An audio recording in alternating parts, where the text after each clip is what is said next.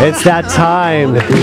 It's Wednesday morning. Time for our Ask the Vet segment with our good friend,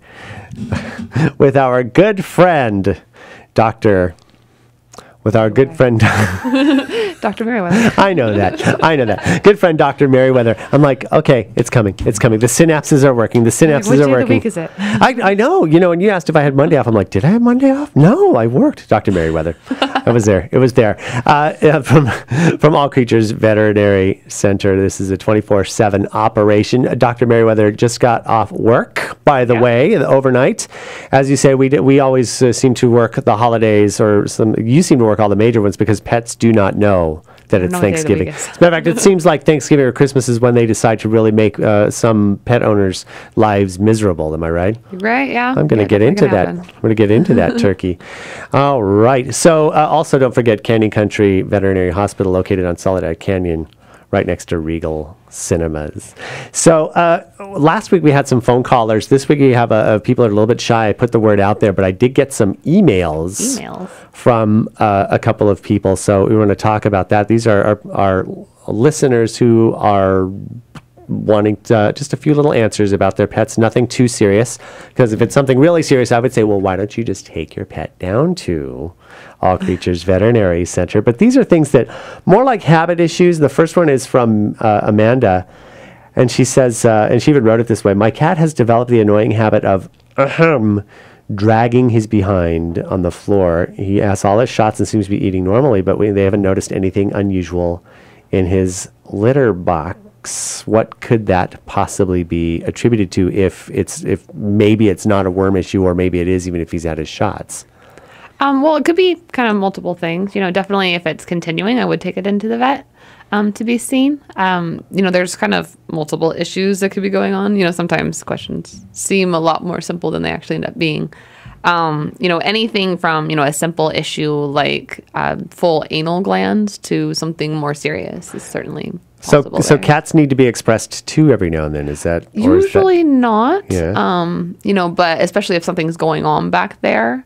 They do have anal glands. Okay, so. Some sort of blockage going on, and that's is that what happens with dogs too? Usually, I know dogs definitely. Some dogs, I should say, need to be expressed. Yeah, especially little dogs in particular tend to be a little bit more prone to that. And is it just because they have smaller parts? Maybe. Okay. Or smaller poops. Yes, but that's and in the most medical way possible, expression is just going in and clearing out the glands, as it were. Yeah. It actually all collects into like a little anal sac, and so that's usually what's causing discomfort if that gets too big. But there's definitely other things that could be going on. So getting them checked out is never a bad idea. I guess from what I heard, you can actually express your own pets, but I'm here to tell you that is something I would willingly pay a professional to do, because it's probably the stinkiest stuff. Yeah. That I would say your pet can produce and most of the time. And this is coming from a veterinary professional who deals probably with all kinds of different levels of olfactory, sensory. It's pretty gross smell. Yeah. So, but that's the thing. Do you usually have like the assistants do that, or is it, both of us do it. Okay, that's very nice. Kind of whoever might have their finger in the area. Is the one doing it. On the pulse of the situation, as it were. So, and that's a good thing to know, because that is a lot of times, if it's not a worm issue or some other health issue, that definitely you want to check, first of all, what are their habits, right? Are they acting normally? Are they doing something strange? Are they eating? Are they not eating? And of course, what's left behind. Yeah. And especially with cats too, sometimes they will leave a message when they don't use the litter box, right? Oh yes, definitely. If they are not using the litter box, even for a short period of time, there could be something really serious. And that is sometimes can be behavioral, maybe if there's been a big change up, especially behavioral too. But a lot of medical concerns can show up in that. And cats can be kind of hard because they like to hide signs until kind of the last possible minute. I noticed that with cats when I've had them in the past. It's like because they won't just always do it out in public like that. They'll find a little place to hide it, but not in the litter box. And you're going, what is that? And you realize later on it's been behind the couch for the last 2 weeks, and they've been hiding. And that's always a tough thing, or maybe not 2 weeks, but Yeah. but that's always a tough thing because they're very and they'll private. hide being sick, which I think is the hardest one. It's so much easier if they would just tell us, oh, I'm feeling a little unwell today, instead of waiting until it gets And super sometimes it's serious. tough to tell because they will sleep a lot anyway. And so if you're not really watching them closely, and you think, okay, yeah, they're just, I mean, like if you go to work and they were sleeping when you go to work and you come home and they're sleeping when you come home, you don't always Like, get I to don't know what see. you're doing all day, but Yeah. things like hiding, like sometimes I think it's like a language barrier. They're showing us something, but it's not necessarily something that really sticks out unless you know to look for it. But things like the cat hiding abnormally, not being as friendly, maybe not wanting to walk up the stairs like it normally would. And that's- not hanging out in its usual spots. Sometimes that it can be something as subtle as that. That was, we had a cat, this is quite a few years ago, that was the case, and we're looking all over for him. And he was an inside cat, and we were looking all over for him. We couldn't find him, and eventually my other cat was like pawing on one of the kitchen cabinets. And we saw him, and he was way back in the kitchen cabinet. I mean, he's never been in there before. We got him out, and he had a big puncture wound, like he had gotten in a fight or gotten injured on his front leg. And that's true. And is that also like with older, sick animals in general, I noticed? It's cats that aren't feeling well. So either, not feeling well, because, they're fighting off an infection or something like that, or even like something like a painful cat will hide oftentimes rather than tell you, this hurts, this hurts. They'll be like, I'm just going to hide over here in the corner. Understandably, maybe they don't necessarily want to be treated by, they don't know that we're trying to make them better. They just think we're messing with them. We are speaking with Dr. Maryweather from All Creatures Veterinary Center. It's a 24/7 veterinary clinic located on Lyons Avenue in Newhall, and they are also partnered, affiliated with, in conjunction with, also have the Canyon Country Veterinary Hospital, which is not 24/7, but is located right next to the Regal Cinema on Soledad Canyon Road. They're a family veterinarian. We'll be right back with a dog question right after this. You ain't nothing but a hound dog, you're crying all the time. You ain't nothing but And we are back with our Ask the Vet, Ask the Doc segment with Dr. Maryweather from All Creatures Veterinary Center. It's a 24/7 operation, also family practice that works in partnership with the Canyon Country Veterinary Hospital, which is located on Soledad Canyon next to the Regal Cinema. And of course, All Creatures located on Lyons Avenue in the wonderful Victorian building. Yep.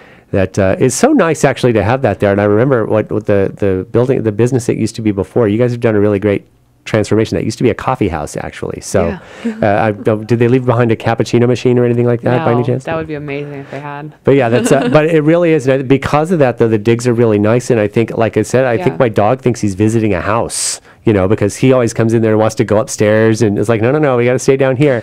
But especially, I love the facility you have there because it's state-of-the-art stuff. And if you don't have it there, you've got it at Canyon Country. If you don't have it there, you've got it out in Lancaster, right? So full service, no matter what you guys. We've got a few locations. And Dr. Sandhu, who has performed successful. Help me out here again with the stem cell treatments that have actually treated inflammation and arthritis. Has done amazing things for the animals. Yeah, we can do some stem cell therapy, which is so whatever you want. See, it's all coming to me. It must be. It's my days are thrown off because of the holiday. Even though I worked on Monday, I still think I don't know what day it is. So we had an email. People are emailing this week. They called last week, but they just had some emails. We talked about cats in our last segment.